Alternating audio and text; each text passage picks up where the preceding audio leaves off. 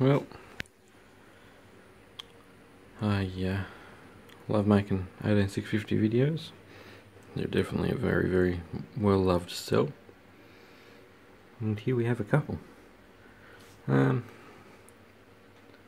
These are the tested and rated excess from my electric bike pack.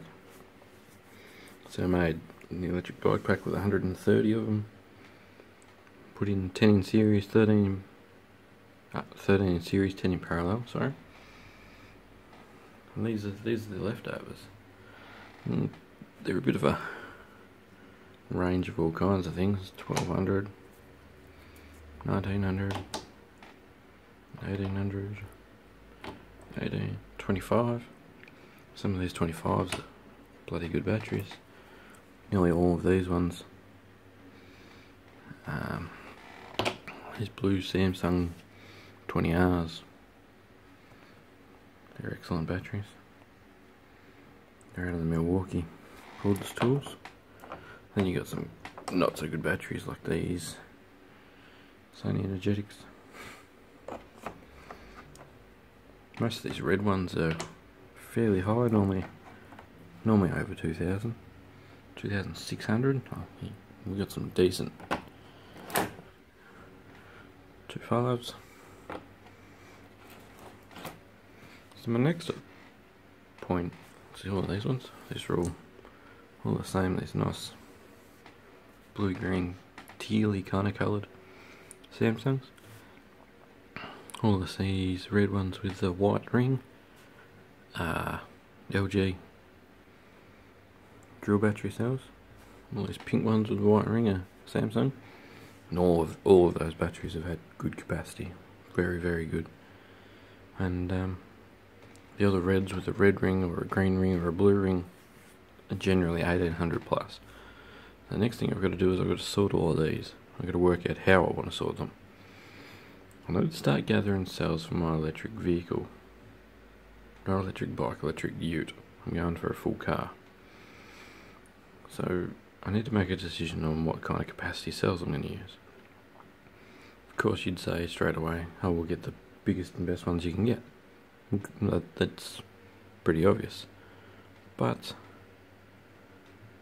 I also want to get the ones I can get the most of.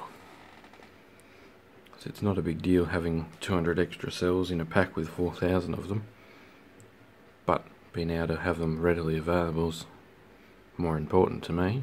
I don't want to spend a huge amount of money on the battery pack. I'd love to make the battery pack out of mainly recycled, re-rated, tested cells. That'd be lovely.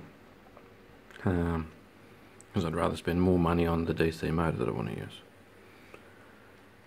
So I'm thinking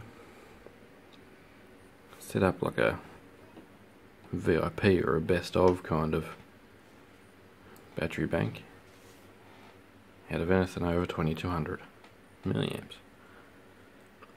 I put them in a pile, anything over 2200, they're the best. Then have one that's everything over 2000 milliamp hours. So 90% of these nice blue Samsungs down here will go into that. And then make a pile of 1500 Novas. And a lot of these Sony Energetics, which are meant to be 1500, don't even get there. But some of the blue Samsungs, these ones, they're out of 3 amp hour drill batteries, and they will get into the category of 1500s. They'll rate 15 and 1600, and then make a box for thousands and I might go 1200 and unders. That way they're not in a big pile like they were. It was just a box full of them I had that I'd rated. I've actually tested all of these cells with one LiPo charger and that. Every one of them's got a rating, a discharge rating. So that's what I need to start doing, is making some boxes with some cells that are categorised into their kind of qualities. And then I've still got these to go through. Charge up test. There's 5 there, 10 there, 20 there, another 20.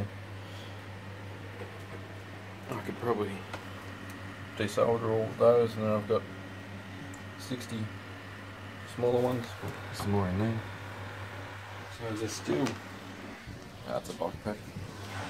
Some more there, some more there.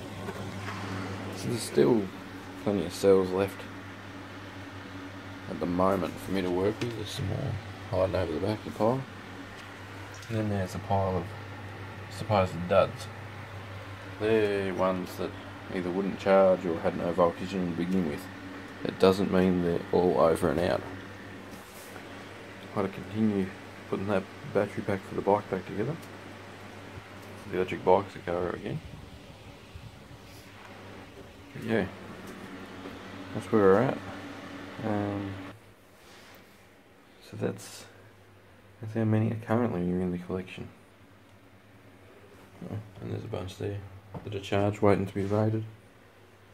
So we've got some sorting to do. When we've got them all sorted, we'll work out how many of what I've got. Yeah, thanks for watching.